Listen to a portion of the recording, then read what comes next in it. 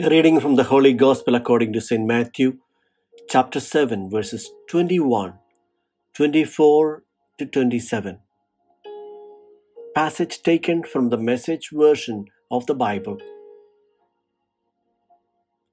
Knowing the correct password, saying Master, Master, for instance, isn't going to get you anywhere with me.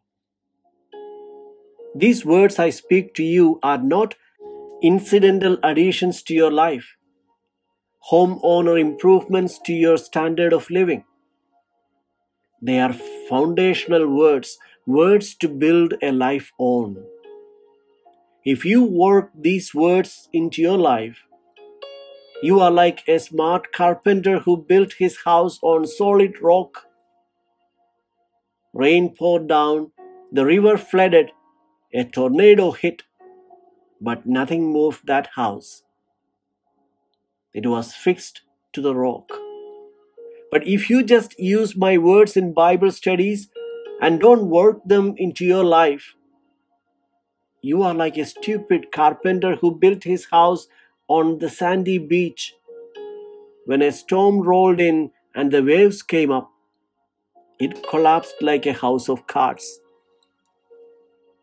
The Gospel of the Lord.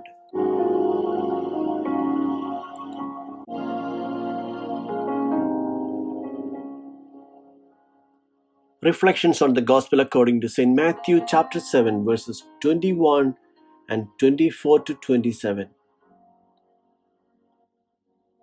The Gospel calls us to become Christians of action and truth and not merely Christians of words.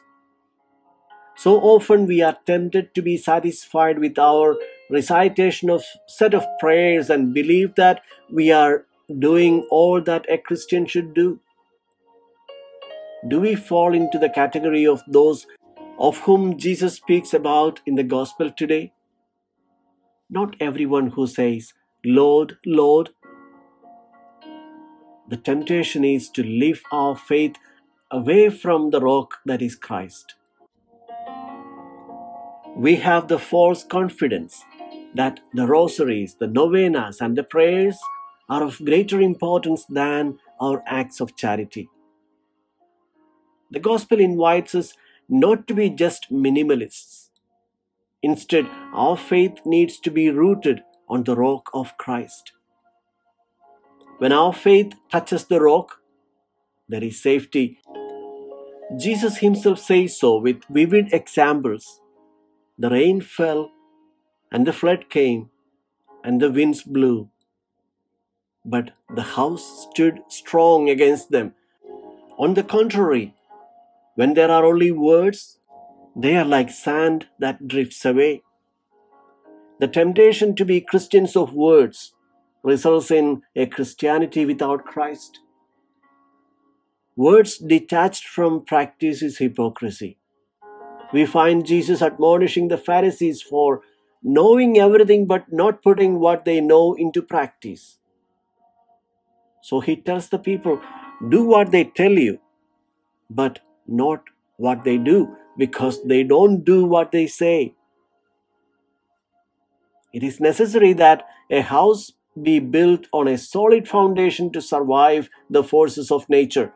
This does not mean that the house owner could remain complacent after laying a strong foundation. It would be foolish to limit his attention to the foundation alone and then carelessly build the walls and the roof with poor quality materials.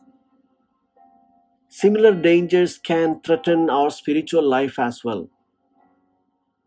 We do begin on a strong foundation of love of God and love for the Word of God.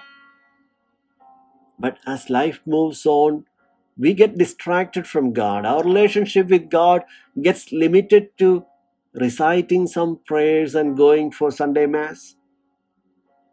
This can be compared to using cheaper materials of the world and build up our lives on those convenient and world-friendly resources, which are the sand on the shore. This sand is not solid. This is merely an act of dressing up like a Christian, but such lives are constructed without foundations.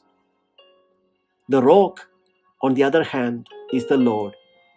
He is the strength. But many times, those who trust in the Lord may not have any successes, and they may remain hidden, but they are steady.